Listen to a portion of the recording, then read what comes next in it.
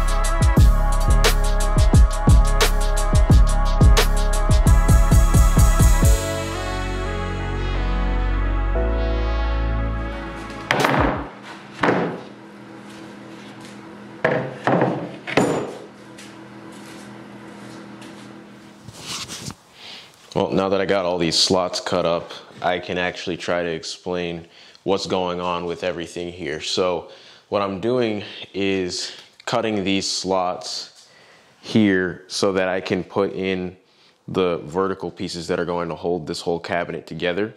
And then this rounded slot here that I cut out with my router is for the track for the Tambour. So I'm going to be putting the Tambour in here, just a bunch of little cutouts of wood that are going to act as a slide and go along this track, and it's going to round around this area, stop it around here and start around here, so when I push it here it has somewhere to go back on this side. Hopefully that makes sense, but I'm going to try to start cutting out all those slots now and get it ready so that I can put it in the track and try it out.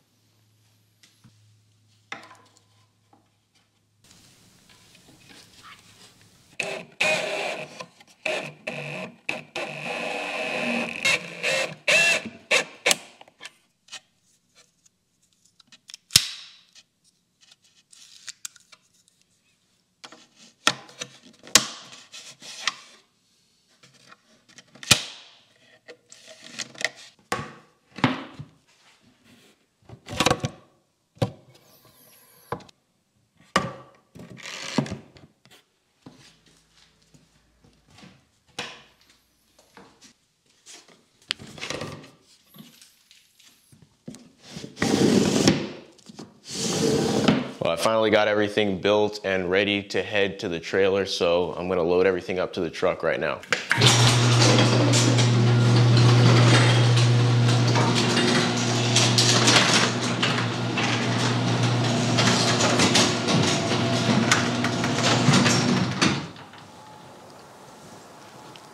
All right, maybe not.